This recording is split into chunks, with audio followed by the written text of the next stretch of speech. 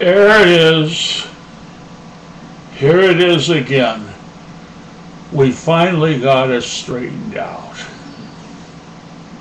Can you believe that?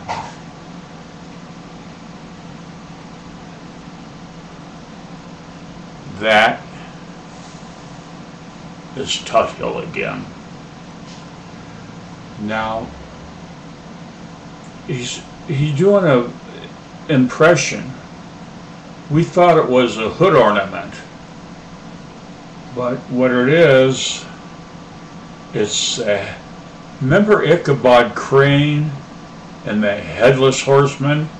This is the Headless Horseman stance. It's not very big. That white water behind him is a wave outside, right behind him. That wave goes right up to his knee, and that's about 18 inches. But we had to run this again to let you know for sure what is really going on in the world of surfing. That is all.